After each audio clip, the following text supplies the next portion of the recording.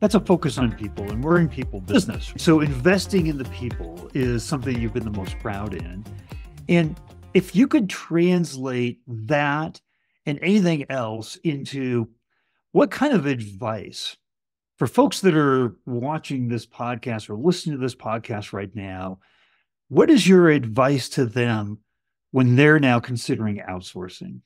I think my advice would be you can increase the quality of the interactions and interfaces with your customers through outsourcing. No question, unequivocal answer would be absolutely. This is the direction that I would recommend that you investigate.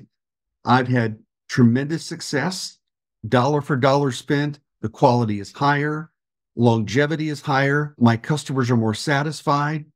And I don't think you can miss if you pick a great partner. And when I say pick a good partner and then cultivate the relationship to help them understand what you need to be successful, it's a real win.